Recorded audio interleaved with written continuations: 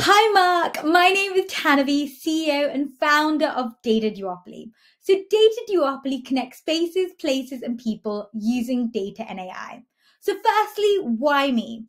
I am unabashedly obsessed with the power of spatial data and behavioral economics.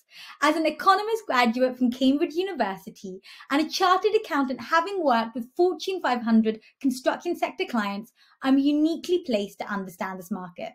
Helping me, I have a fantastic product owner and a team of developers. So the problem we're solving right now is the lack of real-time footfall data available to people who need it.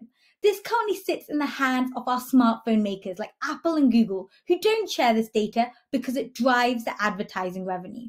We want to liberate it and put it in the hands of the social change makers, the town and city councillors, the construction sector, and the shopping centres. Because actually, that first data layer of understanding of how people move around spaces is so important in helping towns and cities achieve the UN Sustainability Development Goal of 11 of sustainable cities. So how do we do this?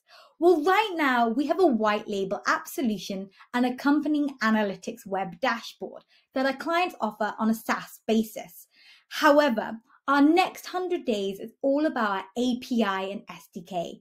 We want to work with the 20 Southwest bids here in the UK, the business improvement districts, to scale out our platform. We want to integrate with third-party applications already on people's phones, such as bus timetables and other transport sectors, under a data share model. And we want to offer a premium model to clients that could be in the shopping centre sector. So if we think of the big players like Westfield, Bicester Village, Value Retail, for example.